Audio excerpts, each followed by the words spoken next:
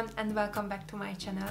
Today I wanted to talk to you about one product that I heard a lot about. I was always intrigued to try it. So the product that I wanted to talk to you about is this thing, which is called Wonder Tape. Recently I ordered this on Amazon and try it with my next project, which I made today. It's going to be a black jumpsuit, and that is the next video that is going up next week. It almost serves like a glue for garments. This side is already sticky, which you would apply on your garment, and once it's there you can just pull this top layer off, then you will have the other side sticky as well. So I use this for hemming the garment, I use this to apply the zipper, and also used it for the shoulder piece of my garment. So I applied it in different places, and I'm going to show you where I applied and how I applied it, and just how quickly the use of this is. One way I used it is for the hem. Just take this garment, apply this at the edge of the garment, then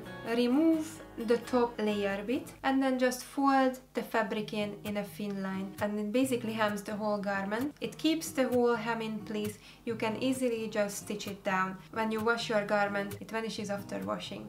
Another place where I used this was sewing in the zip. Sometimes the zip moves and it doesn't come out as nicely. I used this to hem the zip opening. I placed it on the zip, and then I placed the fabric on the zip as well, exactly where I would like the fabric to be, and basically that kept the zip and the fabric together. So all I had to do again is just to sew through. And the next piece where I used it in the jumpsuit was the shoulder part, where basically I had to place the back shoulder piece in between the front shoulder piece, using the Wonder Tape to hem the edges of the front shoulder piece. And once that was done, I placed the back shoulder piece in between, and again applied the Wonder Tape so that I stick the back shoulder piece within the front shoulder piece, if that makes any sense.